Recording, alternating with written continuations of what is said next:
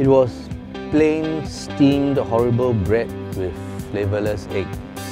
And I don't have to beg, borrow, steal some salt and pepper.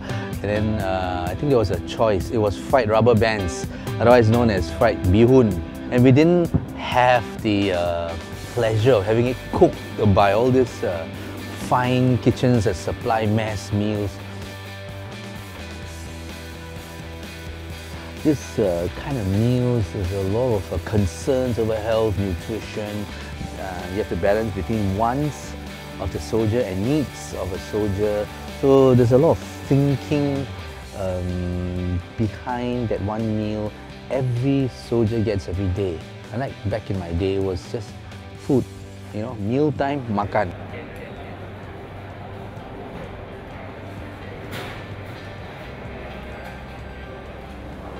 I mean, you guys get it good. You get chicken rice, you get a stewed chicken down here, and the chili rocks, and the fried wonton was good. It's comforting to know that you go and suffer out there in the sun and you go back to a nice hearty meal. When SAF puts their meal suppliers to such a rigid thing, you can minimum expect that quality. I think it's way higher than it should be. Back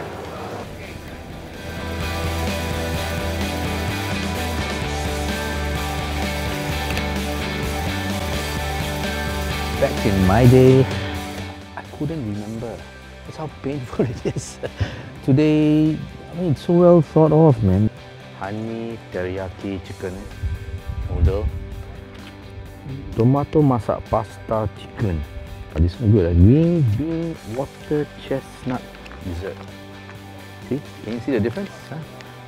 Back in my day, I think it was just dog biscuits and we call it kaopia. It was just dough and flour and sugar, I guess.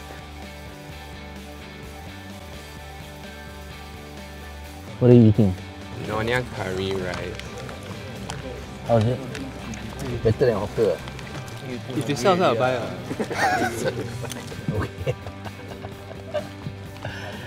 They actually smiled, so not too bad. I only can imagine what combat rations is gonna be 10 years from now. But please do not go to burger or fried chicken route. Stick to something comforting because it's the DNA of this land. This is our culinary DNA of this land.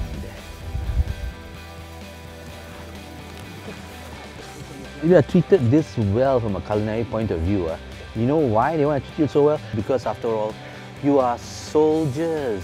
You're gonna be growing up from boys to men. The transition should be the most fantastic era in your life. You've got to give it 200% because it is worth being a soldier. It is worth doing, and if it's worth doing, it's worth overdoing it.